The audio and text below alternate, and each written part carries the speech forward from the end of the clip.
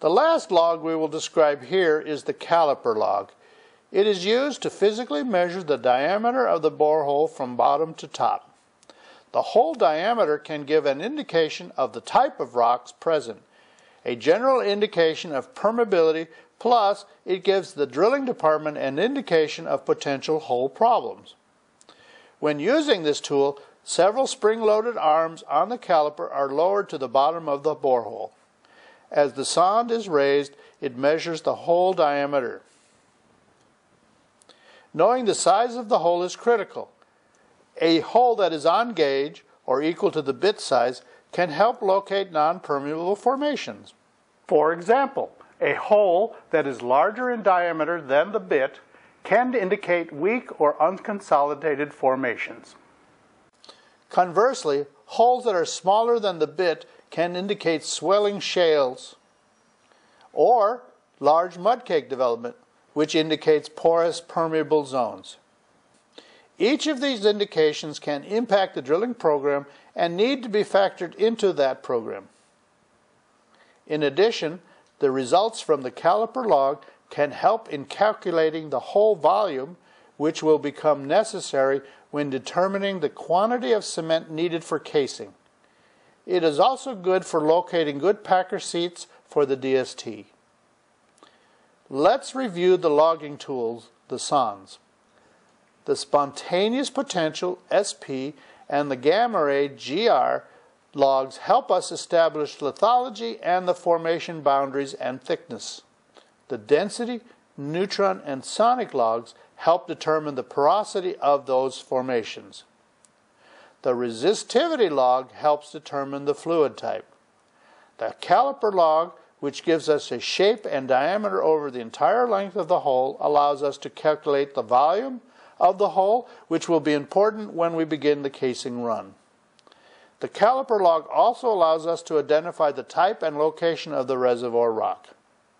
Finally, knowing what the hole diameter should be and what it actually is gives us notification of possible areas of concern over the length of the borehole. Finally, the last test, the initial potential IP test, is conducted after the well has been completed and equipped in what is known as cased hole or closed hole, but before the well has been prepared for production. This very important test allows reservoir fluid volume or flow rates and pressure measurements to be accurately determined. The initial potential test, IP, determines the initial productivity and is done over a period of from 24 to 36 hours to calculate the numbers of barrels of oil, of salt water, and the volume of gas that can be produced during this 24 to 36 hour period. The report of the IP test is evaluated very carefully because it is often the first dependable indication of a well's productivity. Because this test is done only after the well has been cased and after all of its load or mud fluids have been removed, we mention it at this time only because it completes the series of 3 tests: the DST, the WFT, and the IP. A more detailed description of how this test is performed will be presented in Chapter 8.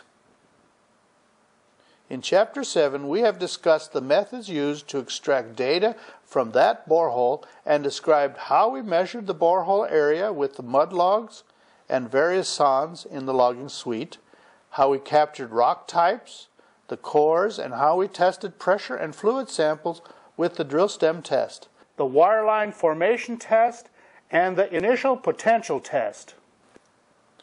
We've shown how we were able to use these measurements, samples, and test evaluations at different stages and depths of the drilling program to help us identify any reservoir rock that was present. Once identified, we added this information to the mud log as we drilled and then compiled another, more detailed electronic log after total depth, TD, was achieved. Along the way, we continued collecting samples and performing tests that helped us determine lithology, porosity, permeability, and saturation, or types of fluid present in that rock. Next, we determined the depths, size, thickness, temperature, and pressure of the rock formation. Finally, by using the data from all of these procedures that help us evaluate the formation rock and from the results of the seismic tests conducted earlier that gave us the area, we were able to calculate if there was enough commercial quantities of hydrocarbons present to continue the development of the well. Tests described in Chapter 7 gave us valuable information about what is in our borehole. If the well is considered dry, meaning no commercial value of hydrocarbons, we will plug and abandon that well. On the other hand, if the tests were positive, we will move to the next phase called well completion.